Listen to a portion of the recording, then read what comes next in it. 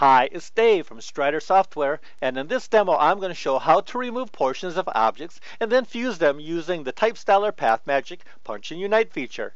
PathMagic Punch and Unite punches out areas that are obscured by the topmost object and fuses all the punched out objects into one. The punch object is then deleted. Let me demonstrate using the circle, square, and triangle to show what I mean. The square is my topmost object. I'll select all of them and choose Punch and Unite from the Object menu. The topmost object is removed and the rest of the objects are fused into one. Let me show another example. First, I'll create a custom background by drawing an oval panel. I'll use the Option click drag to create a couple more overlapping panel shapes. I'll complete my custom background by making a couple more oval panels.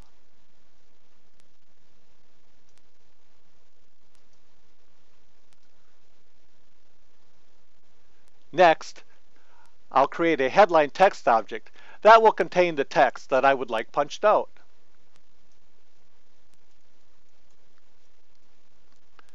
I'll then select all, and from the Object menu, choose Punch and Unite.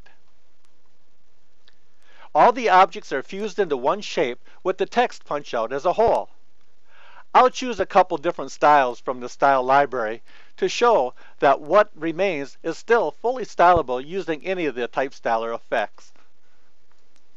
And remember, the Style Workshop gives you the power of virtually limitless styling possibilities. The shapes created using PathMagic are still vectors and can be edited with path editing tools. They can also be plotted or cut by a vinyl sign cutter. So in this demo, I've showed several TypeStyler features including TypeStyler's PathMagic Punch and Unite.